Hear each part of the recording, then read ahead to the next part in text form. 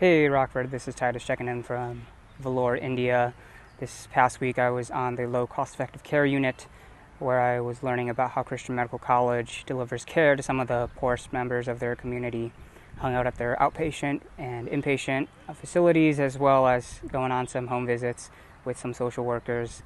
Learned about how they maximize the dollars that they're provided and help deliver care at an affordable price point. Today on my day off, I am visiting a 16th century fort in downtown Vellore. You can kind of see some of the structures behind me.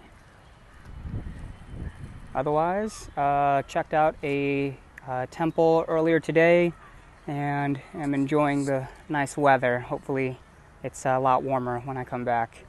Alrighty, goodbye for now. Stay tuned for a week 2 update.